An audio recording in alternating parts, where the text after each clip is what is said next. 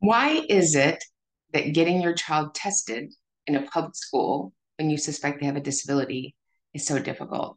We're going to go over that today and teach you steps to get that process rolling to see if your child is in fact in need of special education and related services. If we haven't met, I'm Karen Mayer Cunningham, special education boss, founder of Special Education Academy, training everyone that sits at the 504 IEP table to navigate and negotiate successful student outcomes. So, child find is a federal statute under IDEA, the Individuals with Disabilities Education Act, and it is the cornerstone of what we do in special education. And that statute says under 300.111 in the federal code that the LEA, the local education agency, your school, is charged with ILE, identifying, locating, and evaluating children with suspected disabilities who may be in need of special education and related services.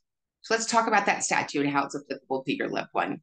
So what the statute doesn't say is children with for sure confirmed eligibilities, for sure confirmed disabilities. It says suspected disabilities.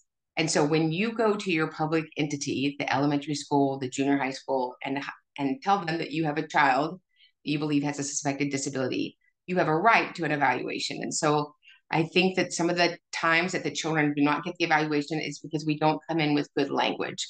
And so we want to have the language, first of all, written. We don't have conversations at the pumpkin patch, in the car rider line, when we see Miss Cindy at the volleyball game, right? We want to make sure that we're doing it correctly, legally in writing. Why do I want it in writing, Karen? I'll tell you why. Because it starts a timeline. So when I request something from an educational entity, the local education entity, they have 15 days to respond to my request. Here's what's first important, that we put the request in writing and we make it clean. We make it simple. We don't need to pull all the statutes from the federal code and obligations in a 5-page letter. This is what I would do or would have my clients do. It's very simple. Follow with me. If you're taking notes, now it's a good time. Dear staff, this is my formal request for my child, Billy Johnson, to have special education and related service testing. I believe that he has a suspected disability.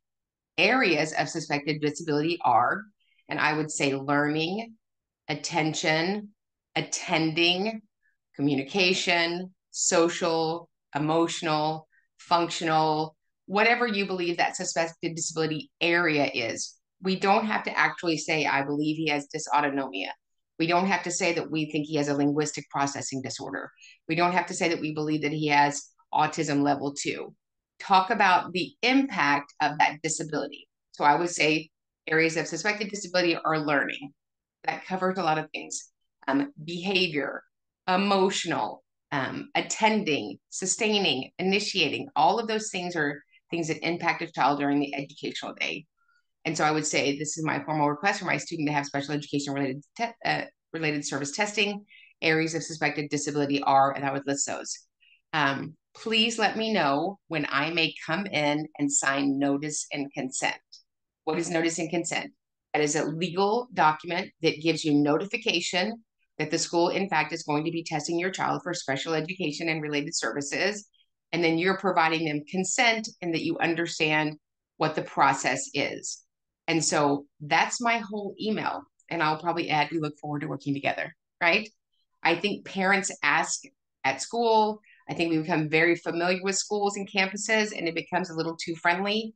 And sometimes we don't really convey our need for our child to be tested correctly to the school district. So in writing to the staff, just like I said, dear staff, this is my formal request for my student, put in his name, to have special education and related service testing. His areas of suspected disability are, put one of those categories. I look forward to coming in and signing notice and consent. We look forward to working together. So what does that start? That starts a legal timeline. That timeline is 15 calendar days. So what you don't want to do when you suspect that your child may have a disability and may be in need of special education and related services, this is what you don't want to do. You don't want to wait. Waiting is a terrible model. Well, Karen, they said they have to do RTI first. They have to do MTSS. They have to do SST. That is not true. That is not true. So January 2011, Office of Special Education Programs issued a letter saying that school districts could not stop special ed testing to use another intervention model. We can certainly do it in tandem. We can do it at the same time, but you can't use that language, school district, to stop the request when it's appropriate for a child to have special education and related service testing. So I hope that's helpful. Make sure that you do that in writing. If you have any more questions about how to get your child properly tested, just comment below. Next training, we're going to talk about the areas that you want to ask for testing. And remember, when you get it right for the child, we get it right for everybody. And we'll see you at specialeducationacademy.com.